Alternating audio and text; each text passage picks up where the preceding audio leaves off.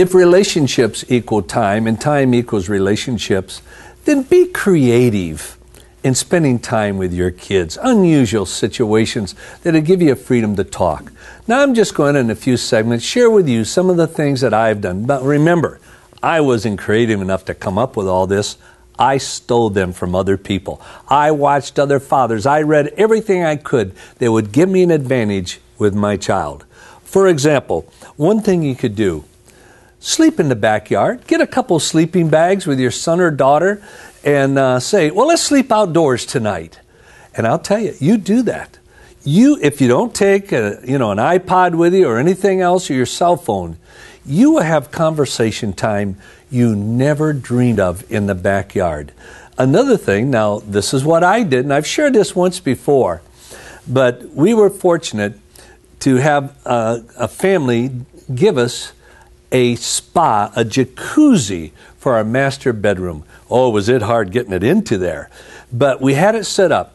And so one night I said, I got to be creative with that jacuzzi. So I said, kids, get ready and get in the jacuzzi. I'll be right with you. I went out in the kitchen and I started popping some popcorn. My wife says, what are you doing?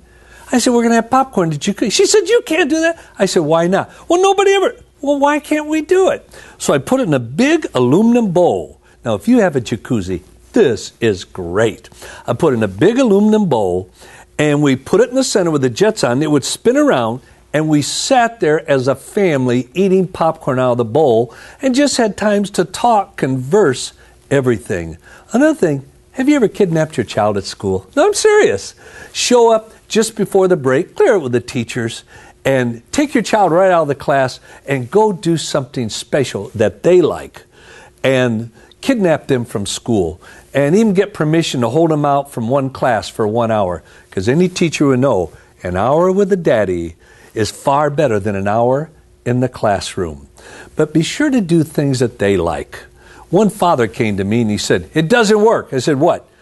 Going out and doing things with my son. I said, yes, it does. No, it does. He said, give me an example. I said, well, we went out and played golf and it was awful. All we did was argue and everything else, and he complained. I said, I said, does your son like to golf? He said, no. I said, what does your son like to do? All he wants to do is play basketball. I said, why didn't you go out and play basketball with him? You know what the father said? I don't like basketball. Look, don't go out and do things that you like. Step into your child's world and do things that they like. That's when the relationships are formed.